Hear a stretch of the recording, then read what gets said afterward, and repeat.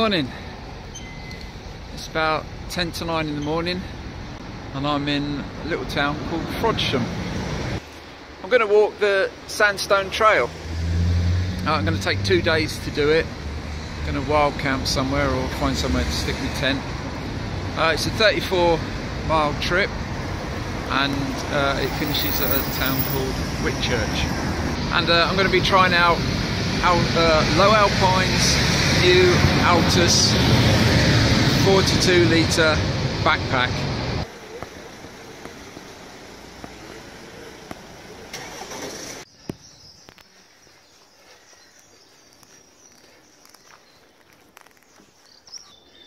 All the videos I've seen of this walk have all these steps on them.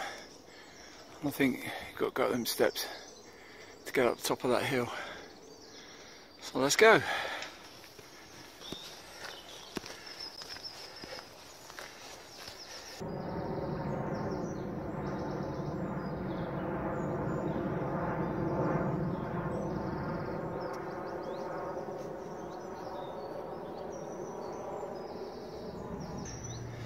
So I've climbed up the hill out of Frodsham.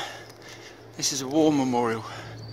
I guess now I'm on the ridge of the Sandstone Trail. That across there is the Mersey estuary, and that's the M54 or 6 is it, that runs to the A55 along the north coast of Wales. Over there's an oil refinery, and somewhere in the misty haze over there is Liverpool, but you can't quite see it now.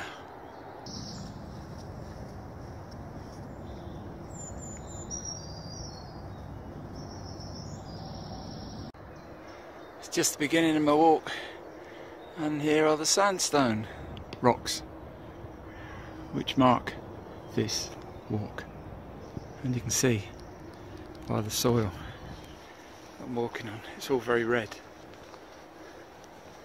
I've reached a viewpoint called Woodhouse View, so I am heading south, or the path's heading south, but I've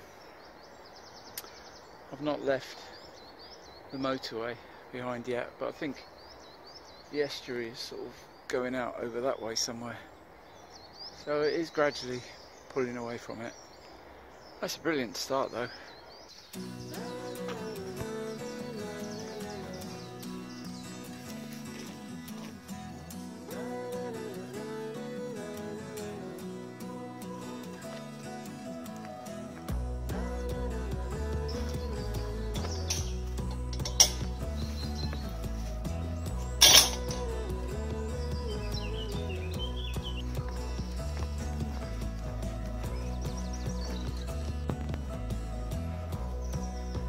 Some old looking trees in those woodlands.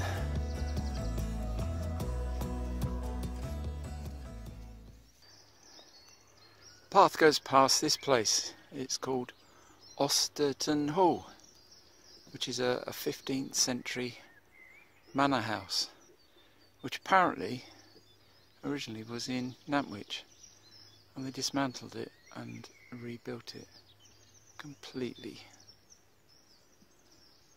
as it was. What a beautiful setting.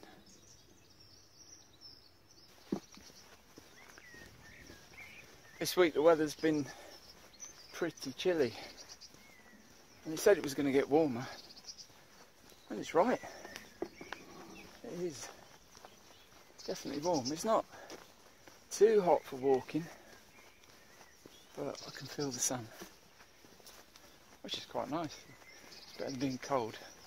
I don't know what it's going to be like tonight in my tent. I think the temperature will drop quite a bit then, but I should be alright. I've got a good sleeping bag and brought some base layers to wear. It's an incredibly peaceful walk. Really, really nice.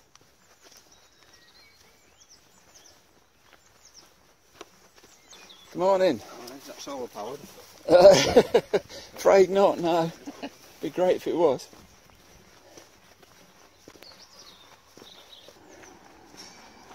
Morning. Hiya, morning.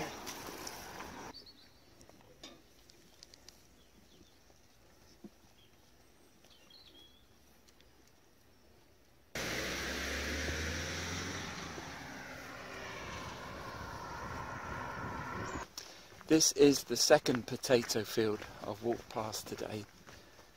The rows all look incredibly neat and tidy.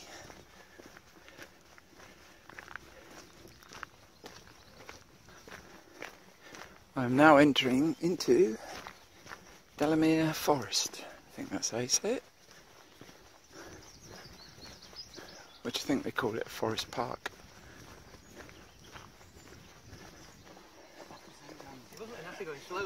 Here you go.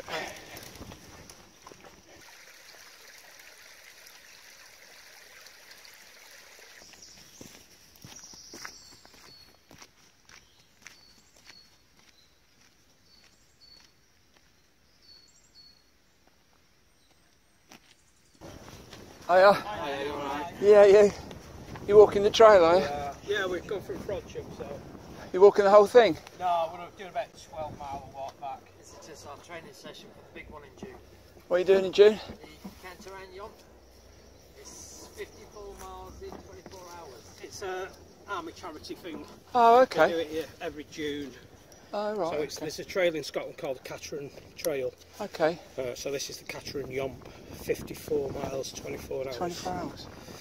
I did it last year. I got to 38 miles last year. I've walked right through Delamere Forest. I was going to stop at the visitor centre and eat my lunch there, but I met up with these three guys that are walking 12 miles one way and then 12 miles back again. They're practising for a 56-mile walk up in Scotland, which you have to do in 24 hours, and they're doing it for the Army Benevolent Fund, so it's a charity walk. And walking with them, got chin wagging, walked straight past it, in fact didn't even see it. So yeah, I'm out the other side, Delamere Forest. So I found this stone wall with some sleepers on top, and I thought, that'll do. So I'm going to stop now and have my lunch here, and then carry on. I think I might have done about 7 miles. 10 to go. But it's alright. Feeling good, and really enjoyed the walk so far. It's been brilliant. Really beautiful, peaceful, fantastic countryside. What more can I say except I'm hungry?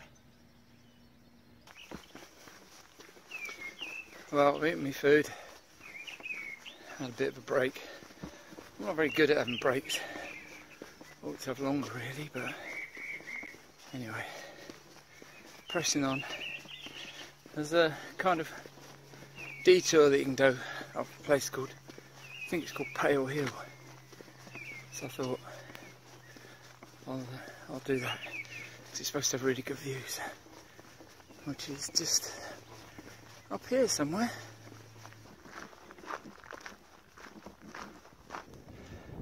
Oh, I'm standing on Pale Heights. Over there looks like a water reservoir. I think there's a nuclear bunker there somewhere as well. And then up on top of Pale Heights you get all this massive view. I'm not sure what's where. They say you can see whales. That looks like it might be the refinery over there. That means Wales is behind me. And that must be Cheshire, I suppose. Somewhere down there.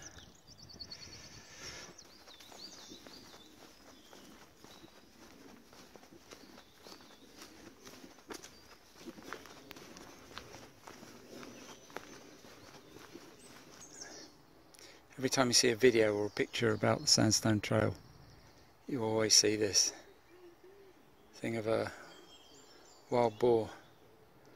I ain't got a clue if there's any wild boars out there. I suppose there used to be years ago, but whether there are today, who knows. We've reached the A54, which is a bit of a busy road. Anyway, we'll go across it and go straight down there.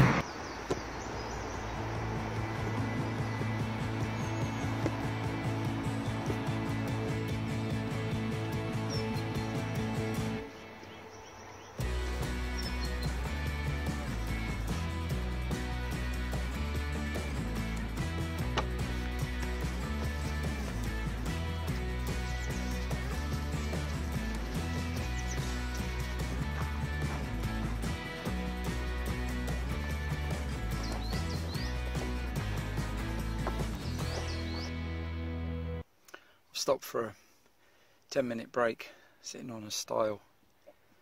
I've got a great view out over the fields and that. It's surprisingly hot. I think it said it was going to be about 17, but I think it's more than that. It's still beautiful though. It's still really peaceful. So I think 5-minute rest, 10-minute rest, then press on. I think, I don't know, probably got about 6 more miles to go, something like that. So that's not too bad, is it? That's, what, 2.5 hours maybe, something like that. So yeah, and I think it's only about 2 o'clock in the afternoon, so there's no rush. Can enjoy it.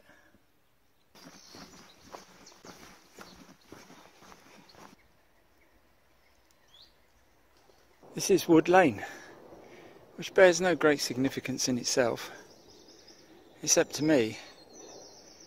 It's bringing me into the region of the town of Tarporley, and Tarporley is round about halfway, not quite I think. So that means I'm nearly at the end of my day's walk when I get there, which probably mathematically doesn't add up or make a lot of sense, but in my head, the way I divide distances up, it does. So in my head it's like I'm entering into the region of the final stretch. Mind you, I'm not sure I'm going to camp tonight, so it might be a long final stretch. Yeah, anyway, it's my head, isn't it? That up on the hill there must be Beeston Castle. I can see the castle a bit better now. And then down there is the canal. So I'm going to walk down to the canal and then turn right. And hopefully along there's a pub called Shady Oak.